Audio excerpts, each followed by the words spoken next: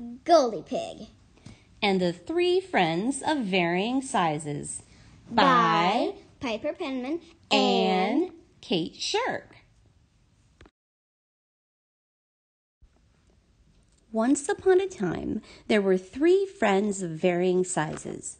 Queen Elsa, the dragon who loves tacos, and R2-D2. They enjoyed a large dinner together, so they were all too full to eat their desserts. They decided to go for a walk while they waited for their stomachs to be ready for their delicious desserts. After they left, a mischievous guinea pig named Goldipig walked by the friends' home. She was curious and didn't understand about the concept of personal property, so she opened their door and walked inside. She found the friends' desserts. Because Goldipig was always hungry, she tried each one.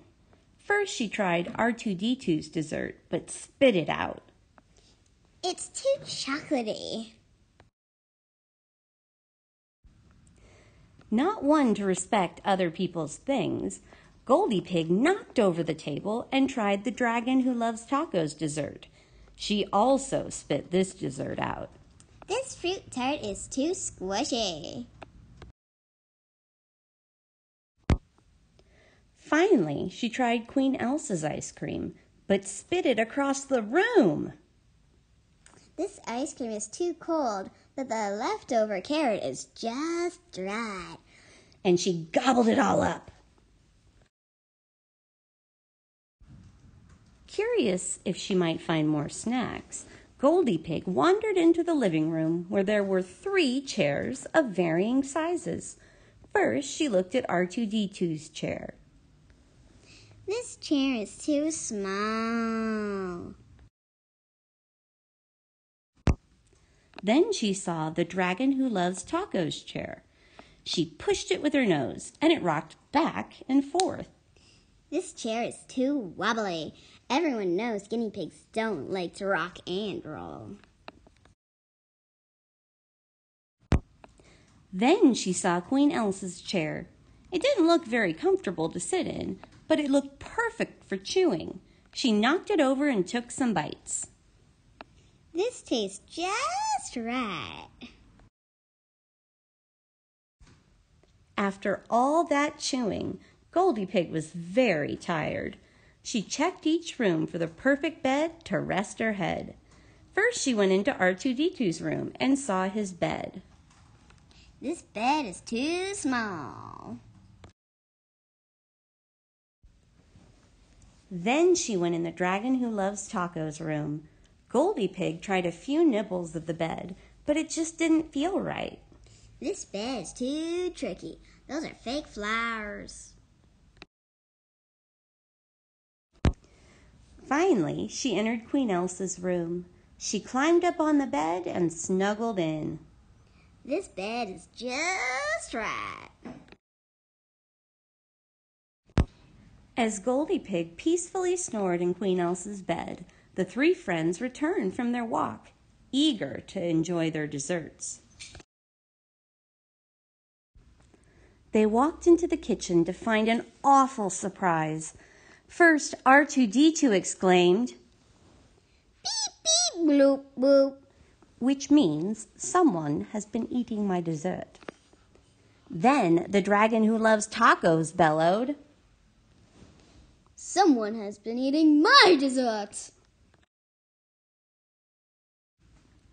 And Elsa sang, My ice cream melt, it's on your belt, and someone ate my favorite carrot. More dark surprises awaited the trio in the living room. R2-D2 beeped, Beep, boop, beep, blah. which translates to, Someone has been chewing on my chair. The dragon who loves tacos roared, Someone has been chewing on my chair. Elsa saw her chair and crooned, Someone knocked over my chair. This isn't fair. And I think they left a clump of hair. Ew.